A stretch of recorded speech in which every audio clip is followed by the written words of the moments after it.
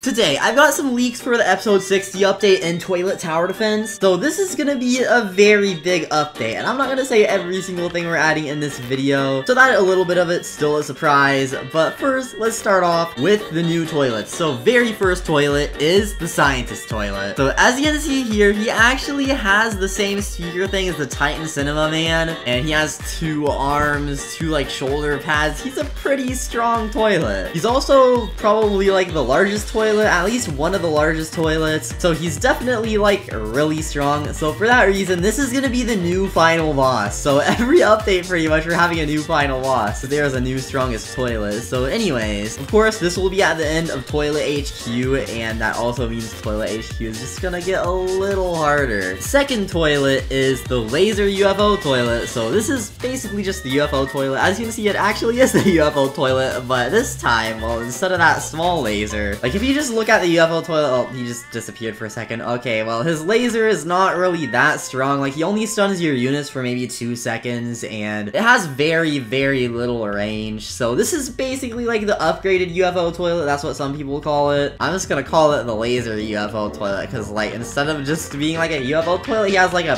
pretty strong laser. But the UFO toilet's damage is probably gonna be reduced a little bit, because right now he one-shots the city at the end. But this new laser UFO toilet will have more range, stun your units for longer, and probably gonna just replace the later waves UFO toilets with these, but not as many though. Like, probably for every 2 UFO toilets and later waves, we'll just have one of these so that it doesn't make Toilet HQ harder, it just replaces some of the older toilets with the newer toilets in the last waves. Then the third toilet is a really interesting one. So here you can see we have the Claw Toilet, and you actually can't see because this is a picture from the front, but on his back he actually has another claw. So he basically has 2 claws and 1 sword. So the way this guy is gonna work is he can actually hold your units with his claws, and of course they're gonna be stunned because, like, they can't attack when he's attacking them with the claws. Then he also has a sword, so it's kind of similar to the Parasite Toilet where it's gonna be on your unit, but instead of only Titans like the Parasite Toilet, this one's gonna be like on large and Titan units. So unless you're using small units like the Jetpack Cameraman, he's not gonna be happy. But basically he can hit toilets with, or not toilets, but he can hit your units with a sword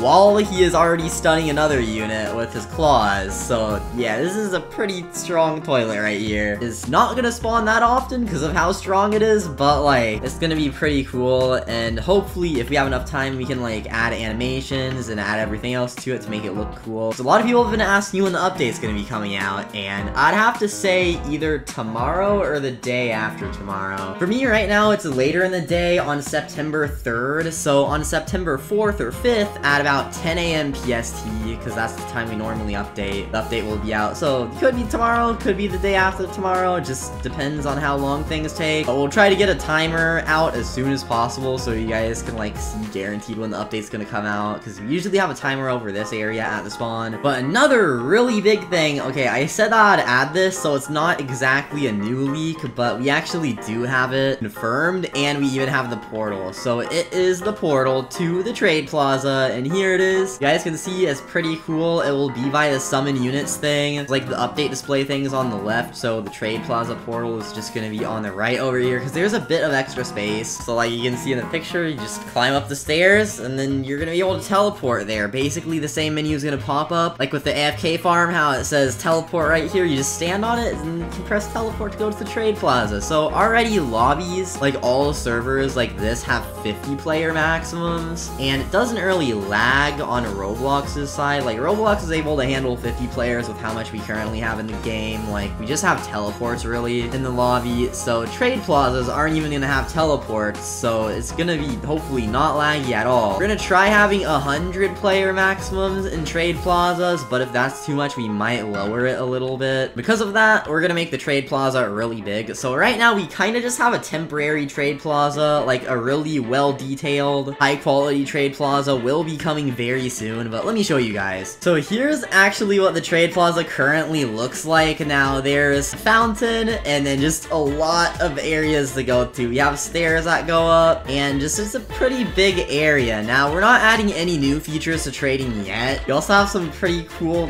features like benches, but you can't sit on them yet. Maybe we're gonna add them in the sitting on benches update. Yep, that's our next update. update. Then we have some trees, like, this is pretty nice. But of course, in the future, we do plan on adding a bit more. Like, we definitely want to add trading booths so that you can just sell your stuff. But to add booths, we would have to add another currency, which could be coming in this update. We're not adding booths yet, but we are adding a new currency. And all of this is going to be a secret for now. But we have a lot planned for it, like the next few updates, besides like the new toilets and stuff we add. We'll try working on some different ways to get that currency that are fun. And we're just working on a lot of stuff that is very frequently suggested. Like in the beginning of the game, stuff like Titan Cameraman, Mythics, and Trading were our largest suggestions, but we've added all of those. So now we're just working on continuing adding things that people want to see in the game. Also, last update, we were working on a lot because it was like the trading update, so we didn't add animations for this guy yet, but now the Quad Rocket Mutant Toilet, watch this. He has an animation for his arms where they just do that. He has an animation for the rockets where they all just launch. He even has an animation for the laser where like it fires that too. Since the last update with trading was pretty big, we didn't have any new units since like the main focus of the update was adding trading, but now we're gonna actually have some new units in this update. I'm not gonna show them yet though. It is going to be completely a surprise. Another hint is that the way they work is like different from the way all other units work right now. Like it's kind of a whole new type of unit, not like a new rarity, but you know how there are like normal units and then AoE units? Well, these are pretty interesting. Okay, I was editing the video and then I decided why not give the scientist a beard? So now look at him. Kind of has like a beard and a mustache now, and this makes sense because he's probably older than all the other toilets. I'm not too sure how long it will take, but after trading, of course, we're gonna add booths, and we should probably also add a trading history. I mean, we could probably put a button for it, like by the search, so like the username bar could go up to just like right here, and then there could be a trade history button. Because a lot of people have been asking for that, but I think once we have a new currency, trading is gonna be a lot better. Because right now, all people who are making value lists are saying values in coins, but like you can't actually trade coins. So a new currency will make values much easier and much more stable, in my opinion. We were thinking about some sort of global marketplace for units, which would be really cool because it would be kind of like a catalog. But I've read about games that had global marketplaces before, and it is extremely hard to pull off. Like it takes really, really long to make. So if we did ever add something like that, it would be really far in the future because it's just really hard to make sure that like stuff doesn't get duplicated, disappear, people between different servers get the unit they got or the diamonds they sold it for. Like it's just very, very complicated and hard to do in Roblox. So it would take a long time, but it's been suggested a lot, and I think personally that it's a pretty good idea. So that is a possibility in the future. Anyways, that's pretty much it for the video. So subscribe with the notifications on, like the video, but thank you all for watching, and I'll see you all in the next video.